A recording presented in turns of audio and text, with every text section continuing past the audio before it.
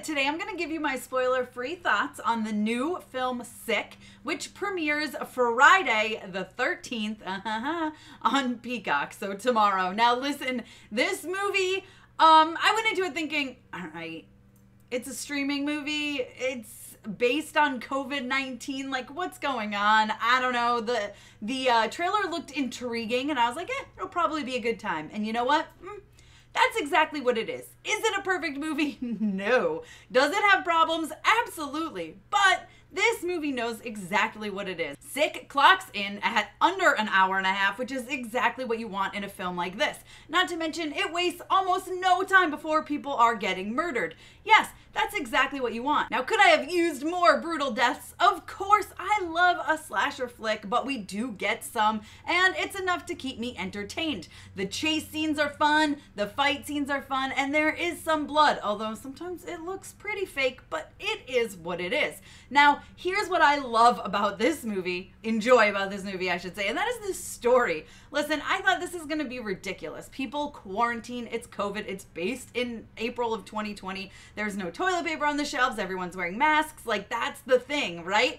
But oh my God, the way they flip COVID into even more of a like horror thriller genre is crazy. Like there's a twist ending that I loved the twist. I thought, okay, this is fun. This is a blast. Like it's ridiculous. It's silly, but it's so not what I was expecting and it's completely unique. And that is why I recommend this film. So do I think it's amazing? No. Would I say pay to go see it in theaters? Absolutely not. But if you have Peacock, definitely check it out. I give it a 2.5 out of 5 because it entertained me for an hour and 20 minutes. Listen, if this was any longer, I probably wouldn't have enjoyed it as much, but it moves fast, it's entertaining, it's bloody, and like I said, the ending, the middle, like, right, there's a little bit in the middle that I'm like, that's probably listen, if they had made this like a 50-minute, like kind of short film or whatever, it definitely would have even been better, and I probably would have rated it more like a 3.5 out of 5.